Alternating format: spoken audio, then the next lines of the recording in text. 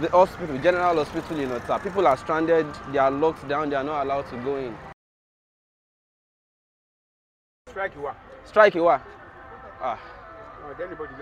Oh, anybody low. So when I don't see anybody. So they are driving people back home, pregnant women, those looking for antenatal appointments.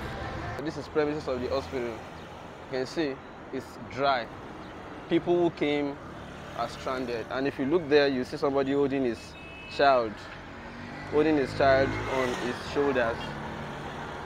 That person is stranded, is unable to. If you look in, you see another situation there. People are there for respective health issues, but nobody is going to attend to them. So that is, I've just showed you one. That's just one of it.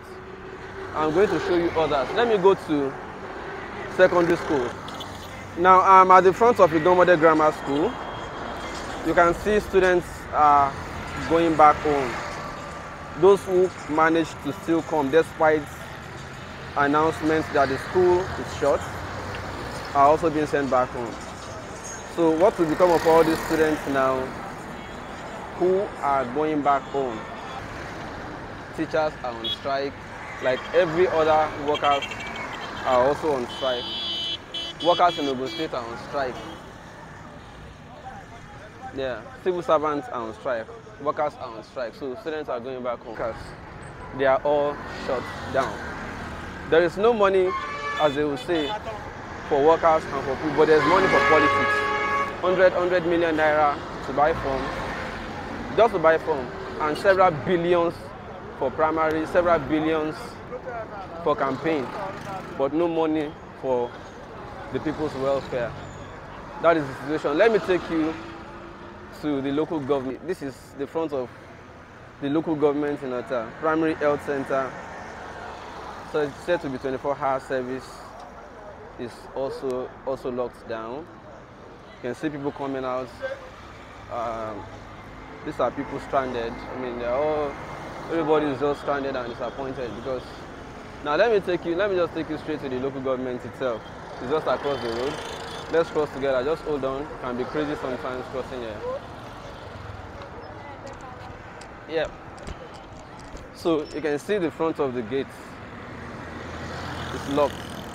People they are locked out. Workers are not in session. Nobody is. All the agencies. In fact, there's lab there. There are so many offices within the local government secretariat that are responsible for various services, but are all locked out. All locked out. All locked out. People are stranded. All locked out. Everybody locked out. So they are not open today, and it's as a result of what you already know, the strike.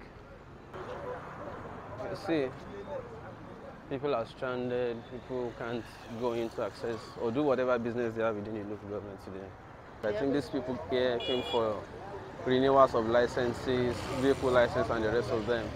But as you can see, it's under lock. It's under lock and keys. People can't access because it's locked as a result of strike. So that's the situation. You can see people stranded everywhere. Yeah, we continue to see. Now I take you to the town planning office. This is Ogun State Planning and Development Permit Authority town planning. So it's also locked. If you have business here, sorry, come after strike. When will the strike end? Well, I do not have the answer. And this is Ogun State Judiciary Magistrate Court, Family Court, Small Claims Court, Ota. This is Magistrate Court in Ota. It's also affected. So I'll show you the gate is also under lock. So Ogun State Magistrate Court, Ota, also locked. And you can apply this information to, you can see the gate is locked, everywhere is dry. Don't get into trouble at this time. Even when it was open, you know how long it usually takes to get outcome from court. So, but right now, under locks.